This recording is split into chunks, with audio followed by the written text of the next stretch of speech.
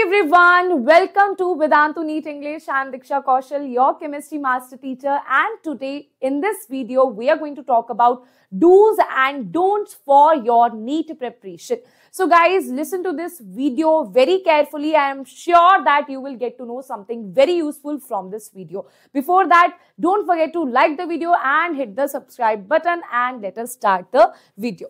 So now the first thing that you guys do wrong is what we assume that, okay, I'll pick up unnecessarily books that are important, that I feel is important, and then my preparation will be so much better than the other aspirants. But this is not what exactly is right. Actually, you should focus on only one source, that is your NCERT, because your NEET exam is based on NCERT, and the things that are not there in your NCERT, I am going to cover that obviously in my lectures. So right, you should focus on only one teacher and only one book, that is NCERT.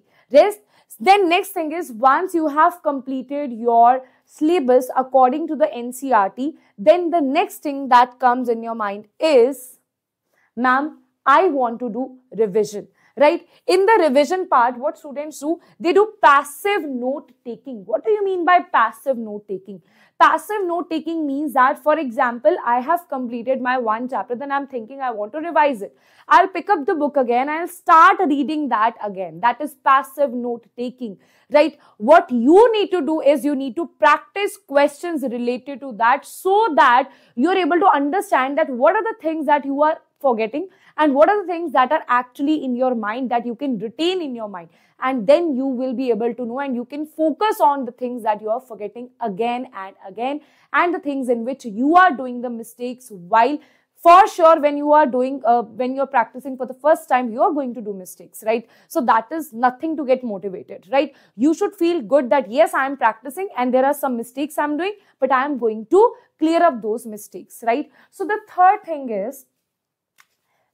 is previous year questions. So now what about previous year questions? So see, you must have heard this a lot of time. Previous year question, do previous year question. I might have told you so many times that previous year questions are a must do. But are only previous year questions? No. Right? So if you are saying that, ma'am, I have done last 30 years of previous year questions, why I am not able to solve other questions? The reason is because you are not doing questions related to the previous year part, right? It's not that you have to focus on only the previous year question. You need to understand the pattern of last 10 years, how they are fluctuating the questions, from which topic again and again they are asking the question, and how they are molding the question from the same topic, but in a very different way they are asking the question. Then you will definitely find a pattern, right? And you should focus on those patterns. And that is why I am saying that you should practice from only one book. Pick out any book like Tejas books, right? Then pick out that book. You will see that that pattern is obeyed in that book, and you will only solve question, focus on only those questions that are actually obeying that pattern that you have seen in last 10 years or 15 years, most probably last 10 years, right? Then we have next is not giving mock test, right? After you have completed the lecture, you have done revision, right? Now you're also doing practice, previous year questions, right? Related questions.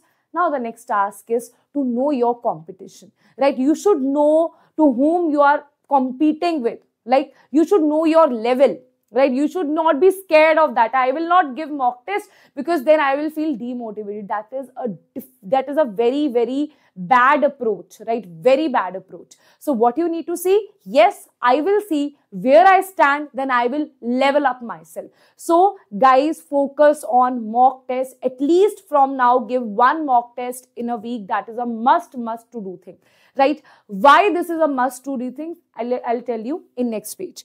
So first thing is, you will get to know how to manage your time, right? For example, you are very weak in physics, right? So now you know that you take time for physics, but bio, you can just answer in seconds, right? Your bio is very good. Chemistry, you feel that, okay, inorganic chemistry, I can answer in seconds, but organic chemistry is something which will take time.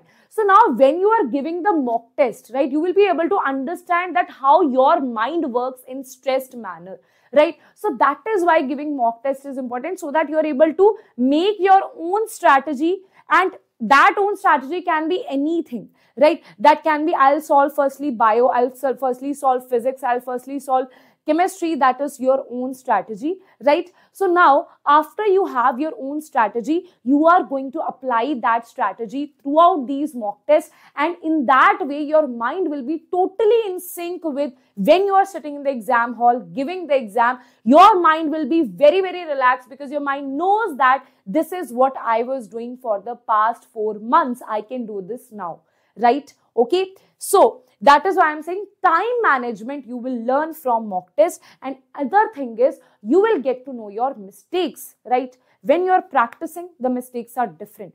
But when you are giving the mock test in that allotted time, you will find that the questions that you were very confident with, you are doing mistakes even in those questions. You are doing calculative mistakes. You are doing silly mistakes, right? This is where mock tests are important for you, that yes, this is where I'm lagging behind. I am losing my marks because of these silly mistakes, and how to counter, how to be able to fight with those mistakes, right? So that is why mock tests are important for you. And you should, like, what you need to do after revision and doing everything, you should have your own short notes, right? And in those short notes, you should have a mistake notebook, right? You should have a mistake notebook. That means if you're writing a summary of any chapter, right, and you are doing, for example, you are writing, let's forget about short notes. Short notes, so if you feel that, ma'am, I don't have time, you have these flashcards, right? In these flashcards, automatically short notes are made for you, right? And these are best possible short notes for you, right? So that is already there for you. Now, mistake notebook I can't make for you. Only you can make mistake notebook for yourself. Now, how can you make mistake notebook for yourself? Now, what you need to do, after giving mock test, you will realize that in maybe aldehyde ketones, I am doing mistake in this particular reaction. Again and again, I am not able to solve aldol condensation again and again. So that is what your weak point is. Then you need to focus on your weak points. Even in the month of maybe March and April, you will entirely shift your focus on your mistakes, and you will cover up everything in that month, right? So that when there is end of April, you are also very confident that I am not going to do these mistakes, right? Next thing is your messed up sleeping pattern, right? So why I'm saying that? For example, you are thinking it's totally your choice. You want to wake up at 5 or you want to wake up at 9. But if you're thinking that I'll wake up at 12, I'll wake up at 1 p.m., right? Then your body will find it very difficult. When it is in the exam day, you will find it very difficult. That is why I'm saying, first thing is, your body should, you should be able to wake up by 8 or 9 a.m. maximum, right? Rest, if you want to wake up by 5 a.m., that is totally your choice. That is person to person, that varies. Second thing is, you have messed up eating habits, right? Now I'm telling you some psychological things, right? And in the end, I'm going to tell you what is the right pattern to follow, right? So don't skip this video, right? So now, second thing is messed up eating habits. You are eating junk food daily, you're not hydrating yourself. And I am not saying to increase your beautification. I am saying this is for your mind, right? The more good food you eat, you will have more concentration, right? And the more hydration you will provide your body, the more concentration you will feel in the preparation time, right? Third thing is, you are basically not just lying on a bed and you are not even walking here and there. You're just studying. That is also not a good thing to do, right? You should walk for at least 10 to 15 minutes in your day, right? So that your body can also relax. Otherwise, you are just studying and your body is getting that anxiety, that stress, right? And that is why you are not able to manage the time. You are not able to retain the information that you are studying. That is why this rest is also very important. Proper sleep of 6 hours at least important. I would say 8 hours, but yes, if you can manage 6 to 7 hours, that is also fine, right? 5 hours, 4 hours, yes, it's very cool to think about that, but in reality, this is making your mind weak, and this is basically you are weakening your concentration power, your retaining power, right? Next thing is emotionally weak, right? You are not balanced emotionally. Now, why I have picked out this topic? Reason is because, it's a very small thing. What happens? Oh my God, I'm attracted to that person. Oh my God, I really like this girl. Oh my God, I really like that person.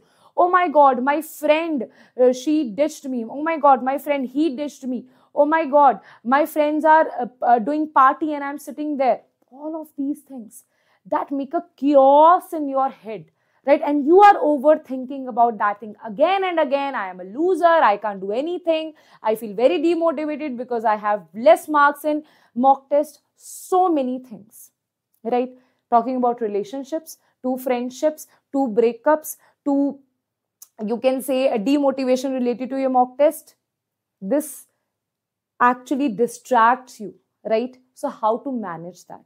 First thing is relationship. See, guys, don't take the relationship so seriously right now. Reason being, if someone is there for you, someone is genuinely there for you, they will be there for you even after 10 years, right? So if they're actually yours, no. So it won't bother them that you are studying the whole day and you're not giving them the time that they need, right? So don't do these nibha-nibhi things, right? Second thing is friendships. If you have a true friend, they will be by your side in your hard times also. If you're ditching you, they were not your friends, right? So realize it, right? Don't waste your time don't waste this precious time because of things that are very temporary in your life.